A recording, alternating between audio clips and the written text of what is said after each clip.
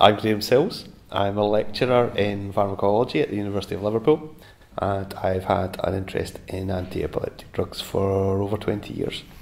Anti-epileptic drugs are given to treat seizures, but unfortunately they also cause side effects, particularly when people have to take higher doses of those drugs.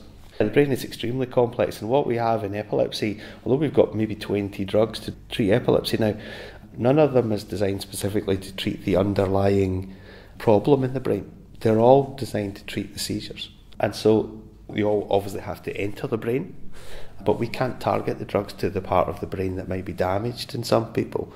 And we can't target the drugs to the underlying problem in the brain, because in most cases we don't really understand what that is. And in some patients, they don't have a clear underlying problem. They don't have anything wrong on their MRI scan.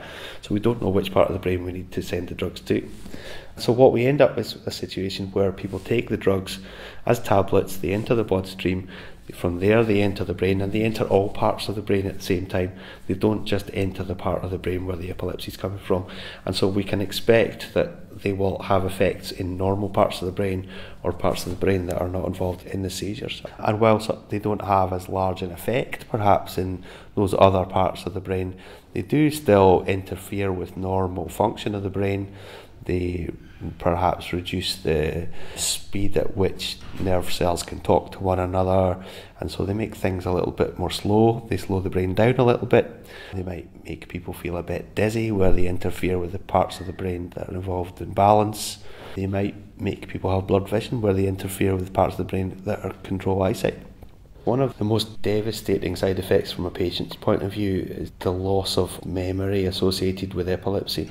And what we have yet to really understand is whether this is because of the epilepsy and whether these people have something fundamental associated with their epilepsy that means that their memory deteriorates over time, or whether it's perhaps related to the use of specific anti-epileptic drugs. And in fact, there's a good chance that it's a combination of the two. It's the epilepsy and the drugs.